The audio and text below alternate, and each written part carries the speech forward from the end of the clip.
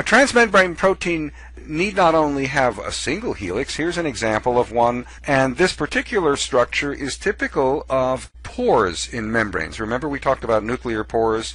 There are pores in the plasma membrane and other membranes that are there to allow the flow of substances across the membrane. This is an example of how that structure would be formed. Take a look at this protein. Imagine what a hydrophobicity plot of one polypeptide might look like. First of all, there are going to be in the hydrophobicity plot not one but several peaks that represent hydrophobic regions, but in this case each of those regions that represent largely hydrophobic amino acids that are above the zero line, if you go back to that hydrophobicity plot, each of them are not going to be exclusively hydrophobic, are they? Why?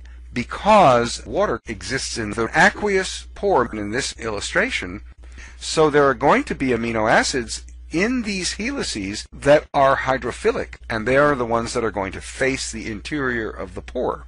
So you can imagine that a hydrophobicity plot is going to be a bit more complex than what you saw in the example I gave you.